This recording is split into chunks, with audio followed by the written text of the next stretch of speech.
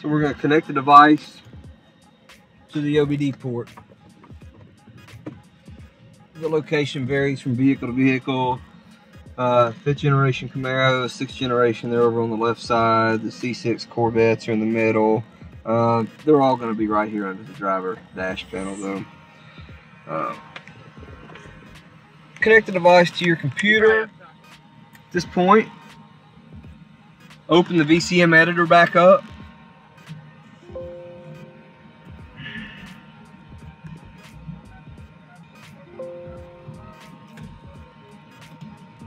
Turn the ignition on. You're going to go up here to read vehicle. Click the green icon, gather info.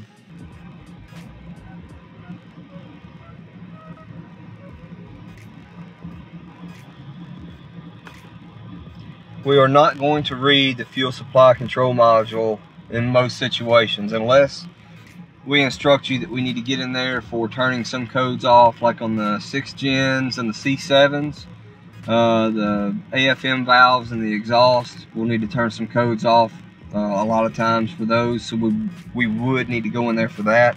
Otherwise, do not read that. If you read that, you're going to have to apply a credit to that, which is going to cost you about $50 more. As you can see, this is an automatic car. Read entire on the engine, read entire on the transmission controller. You're going to select read.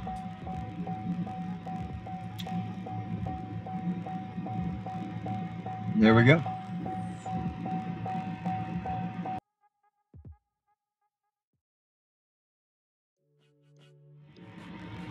Once it reads the engine file, it will pause for about 15 or 20 seconds before reading the second module.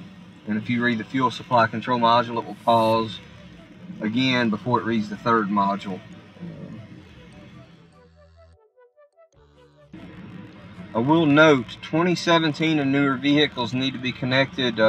Your laptop needs to be connected to the internet via Wi-Fi or a wired connection, whatever, when you go to read the file out of a 17 and newer vehicle, because it actually has to be unlocked remotely to gain access to read the file out.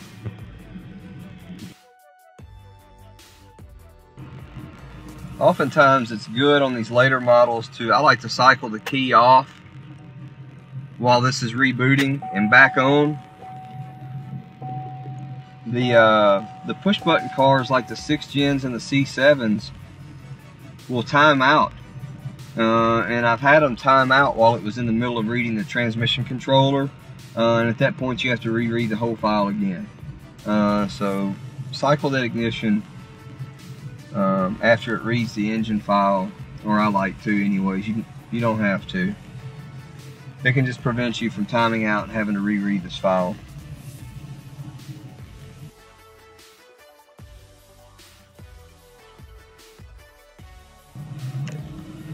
We're going to save this. I'm going to show you where this location opened up.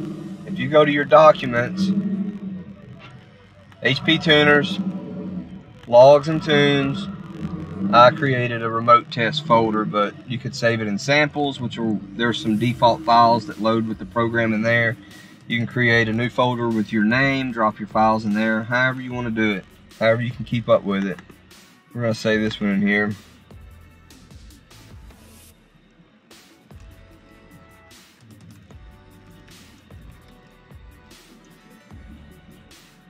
Save.